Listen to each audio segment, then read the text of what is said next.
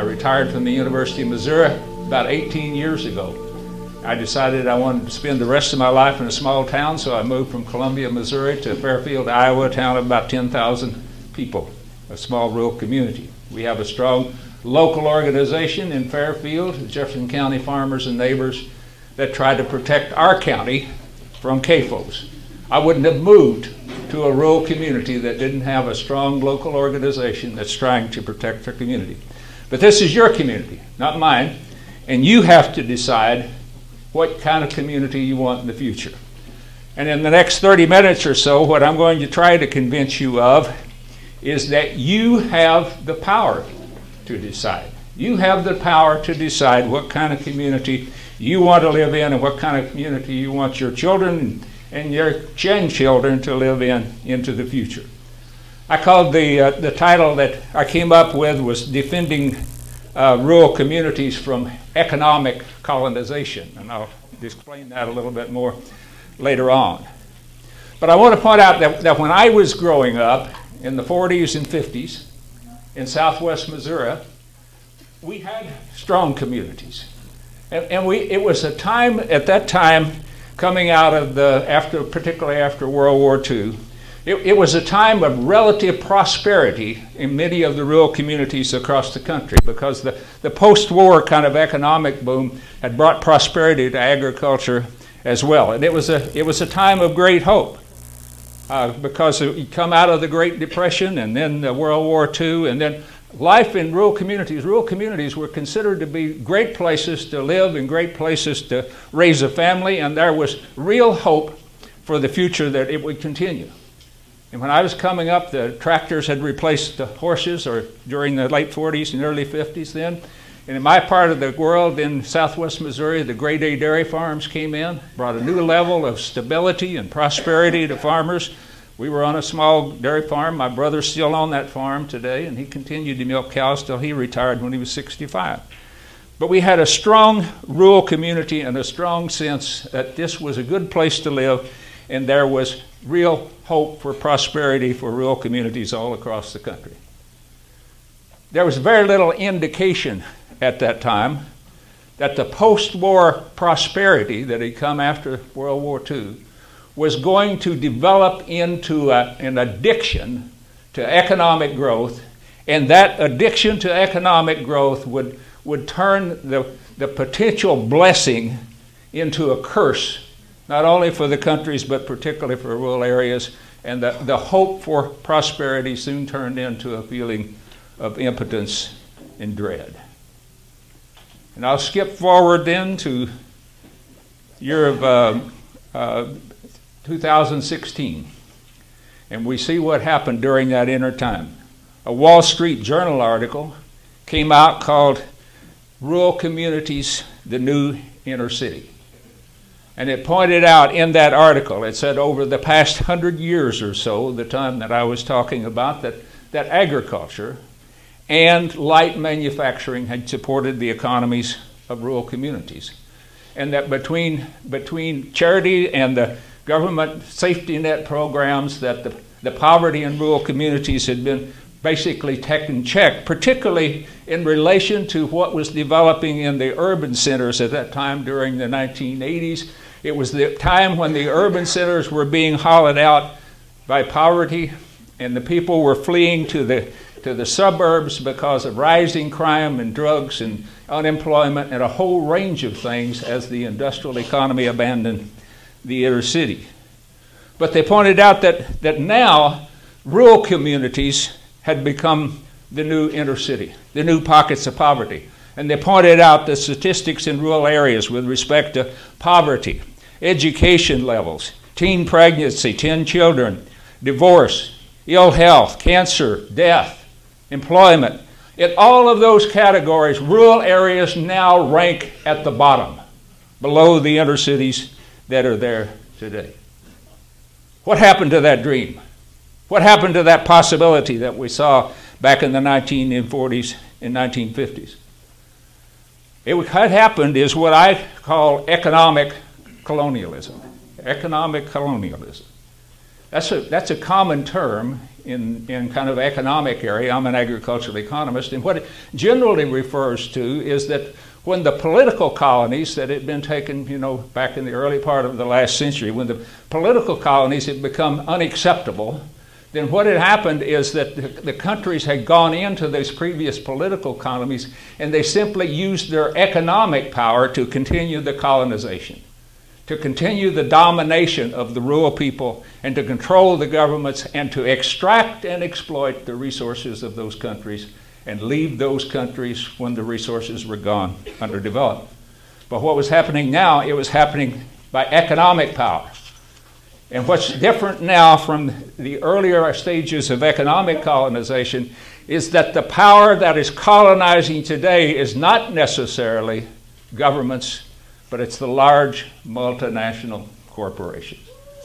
The large multinational corporations that go all the way across the country have become the political power. And they're colonizing not just other countries, but they're colonizing rural communities everywhere around the world. And rural communities around the world are losing their sovereignty, their ability to govern themselves as the corporations use their economic power to gain political power and basically take over control of the local government. And the way they get into the communities for the economic colonization, the rural communities, is pretty much the same way that they got into the economic colonization of other areas. What they do is they try to convince people in rural areas that you are basically incapable of economic development on your own, and that you need to rely on outside investment. You can simply bring in people. The corporations have the power, they have the money, they'll build you a packing plant, they'll build you the hog operations, they will build whatever, they'll come in, but they say basically you're reliant on the outside investment. And they'll promise that if you allow the outside corporation to come in and they're going to create jobs, they're going to create a higher tax base, and you're going to have better schools, and you're going to have more health care, and you're going to have better social services because it's going to be good and you're going to have economic prosperity. Now, if the promise of prosperity doesn't work, then what they do is they resort to bribery, much like they did in the old colonies. They go to the political leaders and they say, okay, you own a piece of land, we'll buy it from you, or we'll give you a particular favor, or we'll put you in a position where you'll benefit economically from it. And in the case here, if that doesn't work, then what they do is they say, under the interstate commerce laws of the United States, you do not have the power to keep us out, and they come in regardless. What's fundamentally different in this particular situation is that the corporations that now are carrying out economic colonization, they have no capacity for social or ethical values because they're not real people.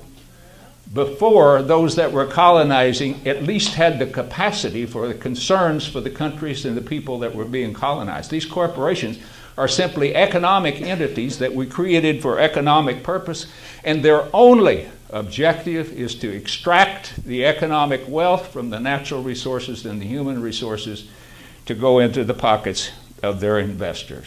That's what they're created for. That's what they're legally required to do. These are the same strategies that were used in political colonization and economic colonization by countries. The promises that are made can turn out to be empty, as they have in all cases of colonization before. The promises of prosperity turn into the reality of poverty, and communities and countries are left without anything on which to rebuild their economy or their society. We determined after some period of time that political colonization simply was not civilized human behavior. And we've substituted for economic colonization, and in spite of this, the corporate economic colonization of rural areas continues, not only here, but around the world, but particularly in rural America. Industrial agriculture, either intentionally or not, has been the primary means by which we have colonized rural communities all across this country. And industrial agriculture is like any other industry. with the pollution, the degradation, the exploitation, the extraction. In this case, it's the pollution or the degradation of the soil, the natural source of all productivity, the pollution of the air and water with agricultural chemicals and biological waste, the things we would associate with heavy industry. With one exception, agriculture is essentially unregulated. We hear about all the regulations, but you look at where agriculture is regulated relative to industry, and it's essentially unregulated because the traditional family farming operations did not need regulations, and they still don't need regulations. But industrial agriculture is fundamentally different than the traditional family farms that have been out here. And what we see is the industrialization of agriculture. We see the degradation of the soil and the pollution of the water, but we also see the displacement of the traditional family farms that can no longer compete with these big subsidized operations, and they're turning the people, the traditional family farmers in rural communities are being transformed into corporate tractor drivers and hog house janitors, and we're left without people in rural communities that even know how to farm anymore. And when the corporations have depleted the resources and extracted the wealth, then they will leave those communities, and you will be left with a polluted environment, the degraded soils, and no farmers there that know how to revive agriculture. Wendell Berry, the farmer and the philosopher and writer, in a response to a book editor of the New York Times, in response to a review of a book that had been made, and I want to quote from him because I think he summarizes what the consequences have been. He says, "The business of America has been largely and without apology the plundering of rural America, from which everything of value, minerals, timber, farm animals, farm crop, and labor, has been taken at the lowest possible price. As apparently none of the enlightened ones has seen in flying over or bypassing on the interstate highways, its too large fields are toxic and eroding, its streams and rivers poisoned, its forests mangled, its towns dying and dead, along with their locally owned businesses, its children leaving after high school and not coming back. Too many of its children are not working at anything. Too many are transfixed to too many of the various screens. Too many are on drugs, and too many are dying." That's the consequences of corporate industrialization and colonization of our rural areas. Thankfully, there are people all across the country, people who are here and people in my county and other places around the country that are beginning to wake up. And they are fighting back. And we are finding ways to fight back. And just like the indigenous people before us, even if it's our last stand, we will continue to stand and oppose the colonization of our communities.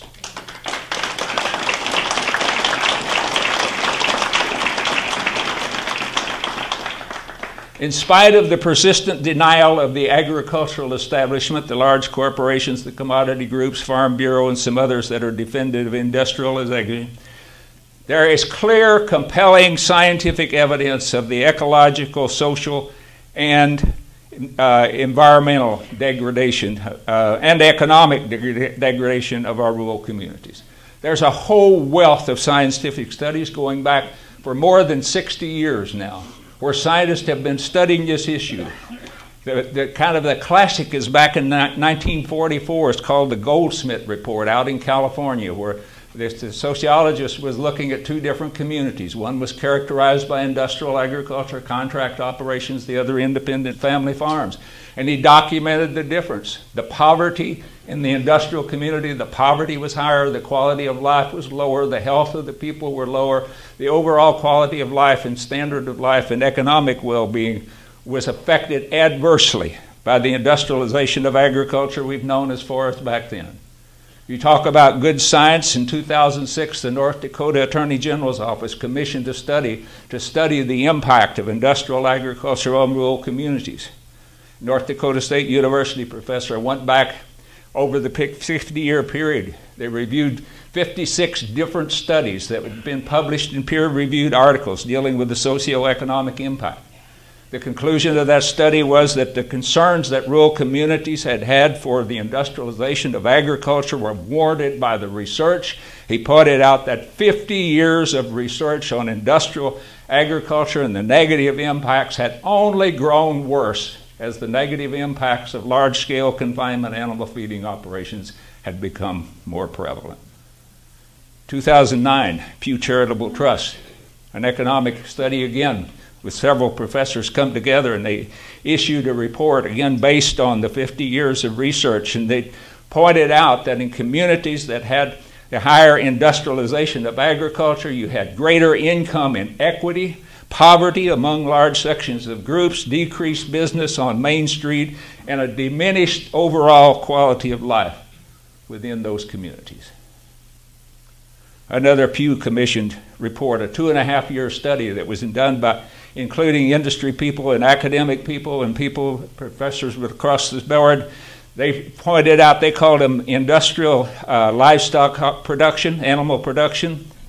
And they said that in their conclusion, they said that what we would call CAFOs here pose unacceptable risk to public health, the environment, and the welfare of the animals themselves.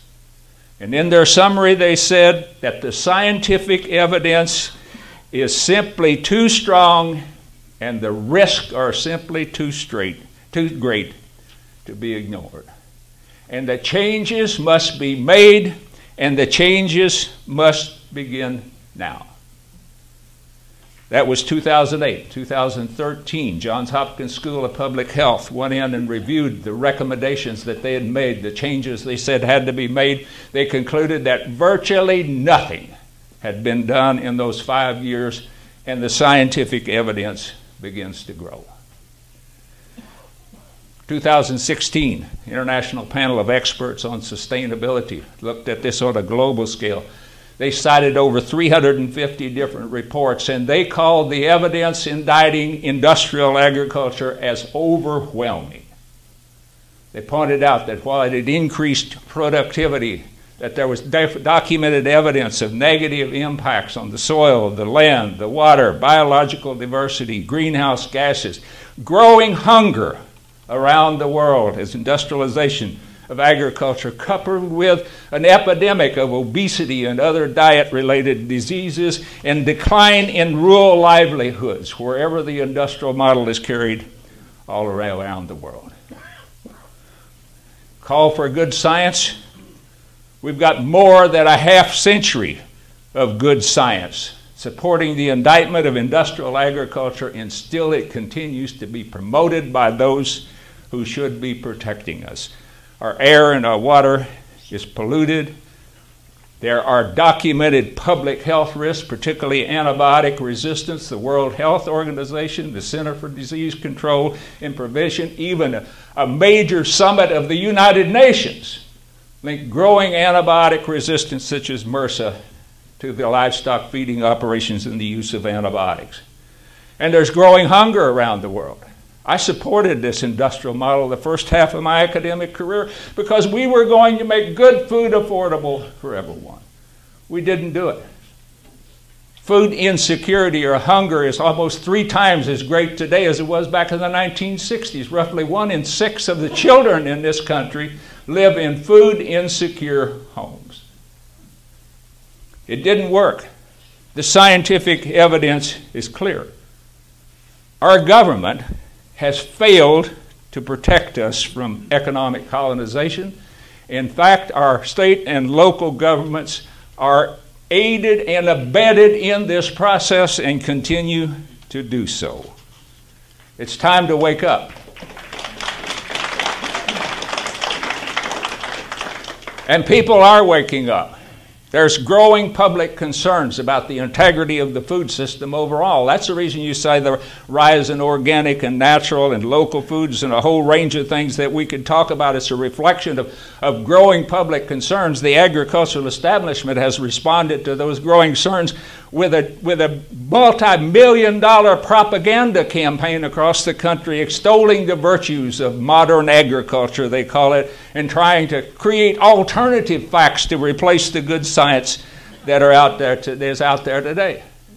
But you know what? These folks know that this public relations campaign or propaganda campaign, that's nothing but a holding action, because they know that people are going to wake up. And the biggest thing I think to be concerned about today is they're trying to build a legal firewall to keep us from doing anything about this industrial agricultural colonization, even when the people wake up to do it.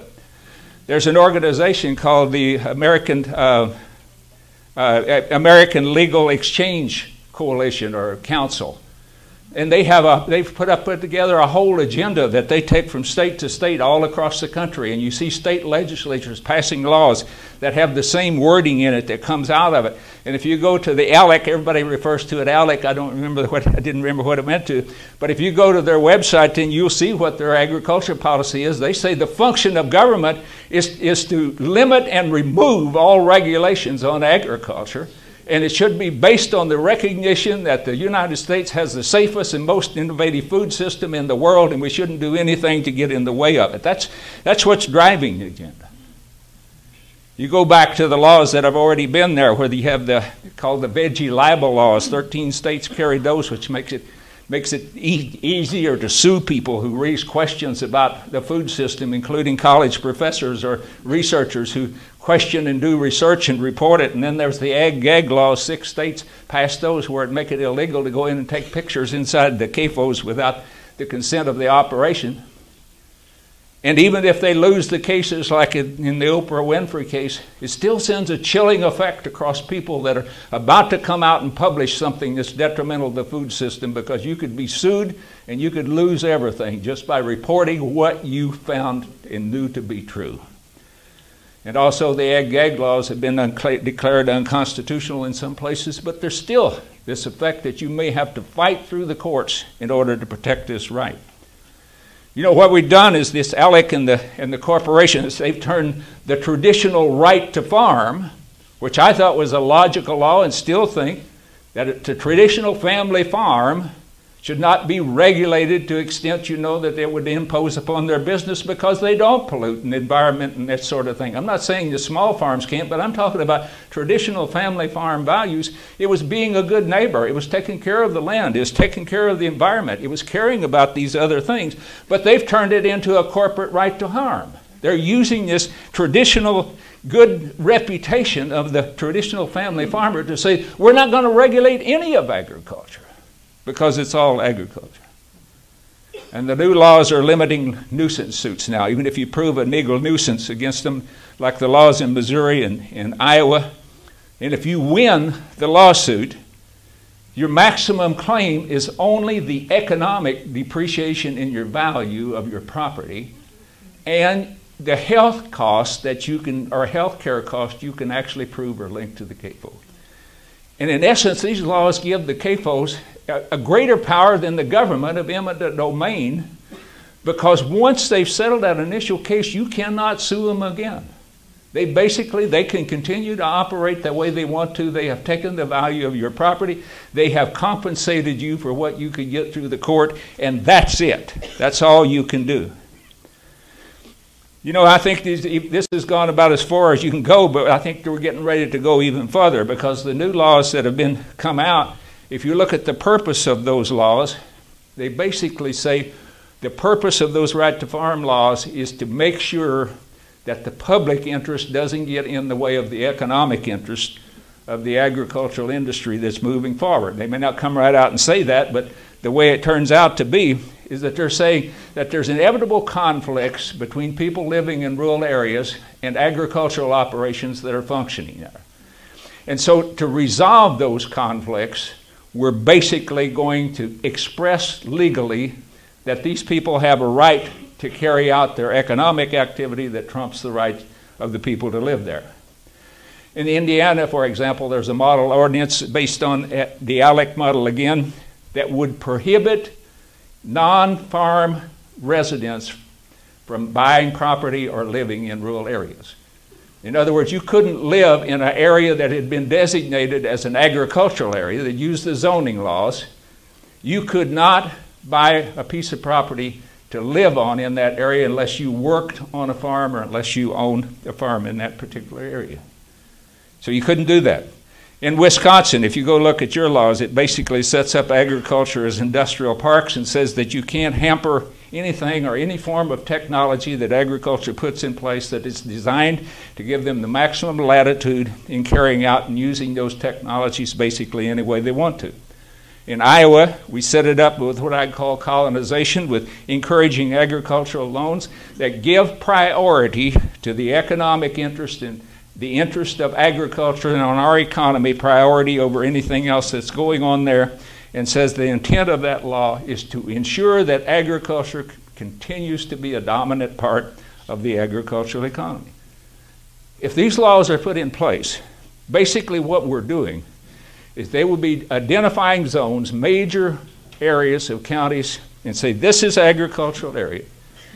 And this is basically like an industrial park, but without any regulations. And it's going to be agricultural sacrifice zones that where the corporate agribusiness will have a legal right to do basically anything they want to do. And if you don't like it, then you can just get up and move somewhere else. Our rural communities will be turned into toxic waste dumps with polluted air and polluted water, and people will leave. The farmers will leave because they won't be able to control the pesticide drift or the GMO pollen drift or anything of this nature, or the pollution of the water, the pollution of irrigation. Even the conventional farmers will be forced out. The wealthy people that own the farming operations won't live there. They'll live somewhere else, and what we'll be left with are people that are so desperate for work that they will work in a toxic environment just so that they can feed their families. That's colonization, pure and simple. And if we don't stop it, that's where it's headed. So where's the hope for rural communities? Where is the hope for rural America out here? There is hope. The hope is in people. It's in the people of rural communities. Margaret Wheatley, kind of a leading thinker on organization and cultural change, in a recent report in a book that she's come out with, but she actually presented a lecture at University of Wisconsin in Madison, where I pulled this quote from. She says, "The hope is in the clarity that the world changes through local communities taking action." You've heard that earlier today. That's the way the world changes. That's the way it's always changed. When people individually get together with their neighbors and other people and say, look, we have to have change. We have to bring something about. And those people change their community, and that community influences another community, and the other community is influenced, and that's the way the change happens. I think the reason we don't have the change that we don't have it started in the other direction, or we don't have the rejection of industrial agriculture that we have today, is because most people simply don't understand what's going on. There are people that understand, and we've heard part of it, the local food movement, the organic food movement, the natural, the pasture-based, the hormone antibiotic-free. These are people that want something fundamentally different than out there. There are some people that understand, that are rising up and taking action. So what does it take to make people in general take action? What does it take to bring Americans, to get them to come forward? Well, we come together in times of crisis, right? We always do. From nature, you have a flood or a fire or something of that nature, and people will come together, they'll help each other out. Somebody gets sick, they'll go help them harvest a cross. But when other times that people take action? When you violate a core ethical principle. When people say this is fundamentally wrong, then they take action, they do something about it. We simply haven't reached that point. What does it take? What kind of values would it take to bring people forward? The Institute for Global Ethics did surveys and focus groups all around the world. And they said, sure, every communities, a lot of people have different values, but she says there's 5 core values that people all around the world in different cultures share. And I argue these are strong rural values. And they are honesty, fairness, responsibility, compassion, and respect. Anybody want to stand up and defend being dishonest, unfair, irresponsible, uncaring, disrespectful? These are core values. And when you think about the sighting of CAFOs as just an instant, when you think about the arrogance and indifference in the location, the operation, and the lack of regulation of CAFOs, it violates every one of those core values. People, if the people simply understood, then that's what brings people together. That's what brings people to action. That's what we have to do, is to help people understand what's going on out here. The ALEC agenda is not just simply violating the moral code, which it is, but I contend it's violating even our basic constitutional rights. I believe we have a constitutional right to clean air, clean water, and safe, wholesome food.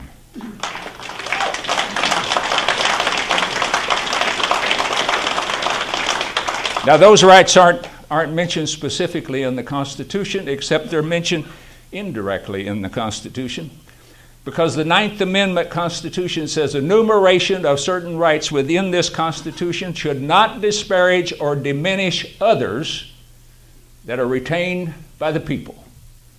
Now, some of those other rights have been added later. The women's right to vote, you know, that was one of those rights that wasn't in the Constitution, but we put it in there. Some other rights have been implied through the right to privacy, the right to assembly, and some of the others. But where do you look? Where would you look to see what some of those other rights were that were so obvious and self-evident to the people that formed this Constitution that they didn't feel it was necessary to enumerate them? I would argue, look at the Declaration of Independence. We hold these truths to be self-evident, that all men, it should say, people are created equal, and they're endowed by their Creator with certain unalienable rights. Among these are life, liberty, and the pursuit of happiness.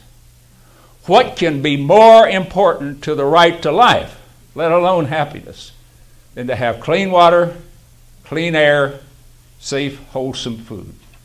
If we don't have those things, then all of our rights to life have been diminished, if not snuffed out, as they have been in some cases. I would argue that the founders meant for us to claim those rights because they said they were so self-evident and inalienable that they didn't dream of a time when we wouldn't automatically ensure those basic rights of everybody in our society. Our government has failed to ensure those rights, but that constitutional amendment says they're reserved for us. It's up to us. It's up to us to change our government if we have to, and I think we change our government, if necessary, at the local level. We either convince our local government officials to protect our rights as human beings, our constitutional rights, or we change the governments. And once we've changed in one local community, we can form alliances with other local communities that are doing the same thing, and one by one person, one community, one group of communities, one alliance, one state at a time, we can change the whole of the structure and the government within which we function, and we can change and reclaim the basic social values upon which this country was founded.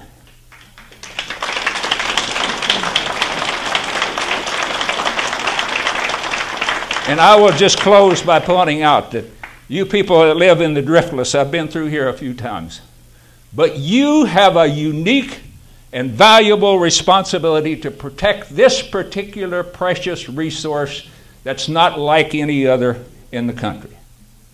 This is kind of the cradle of the whole social and cultural values of this whole alternative to industrial agriculture. For the Midwest, this is where the organic movement is emerged and where it's growing out of. This is where the local food movements and various others are out of. This is the home of the Midwest Organic Sustainable Education Society. Everybody calls it Moses, that holds the biggest organic conference, the biggest local food conference you put together in the whole country. This is the home of Organic Valley, the biggest, that's our organic cooperative in the whole country. You probably have more small farmers, more people that epitomize the alternative to industrial agriculture per square mile in this area than they have anywhere in the country. This is a movement that needs to emerge and needs to grow. And while you're protecting the driftless and while you're protecting the alternative to what's wrong here, you're not just protecting this area, but you're helping to fight this whole movement toward the economic colonization of rural America. We need to understand, as we are in Iowa and Minnesota and you in Wisconsin, each one of these battles that we fight is just one little skirmish in a bigger war, and each one of those battles gives us an opportunity to awaken people to the reality of what's happening to their communities from industrial agriculture and other forms of economic exploitation. And out of these battles, we can build the alliances that you've talked about here in Wisconsin, that we have in Iowa. We build those alliances, and we can network across the states, and we can network among states. And pretty soon, we're bringing about that change, one community at a time, one state at a time, one alliance at a time, until we change the whole that we're dealing with. I'm not naive. The change I'm talking about, I know, is not going to be quick, or it's not going to be easy. The political and economic powers defending the status quo are powerful. But there is no power in this country that is greater than the power of the people when people come together and work together for a greater good.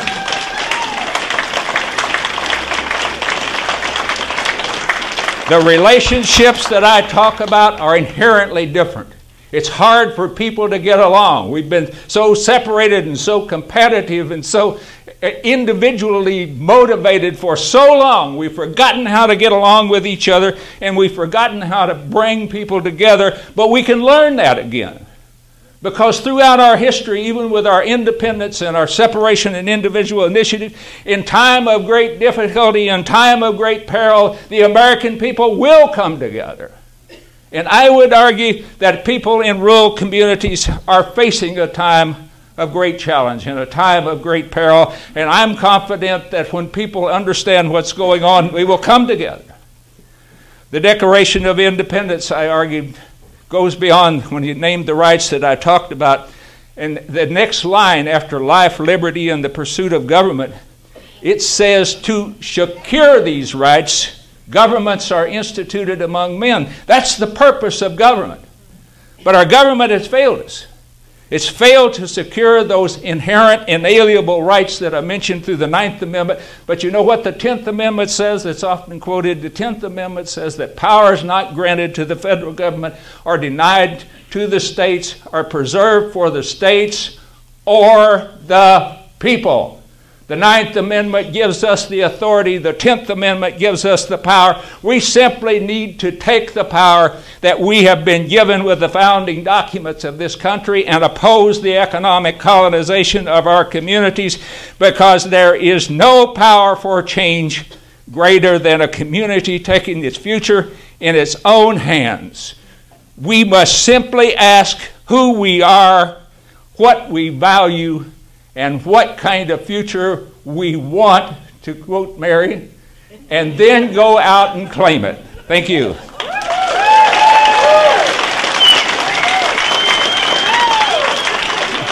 Thank you.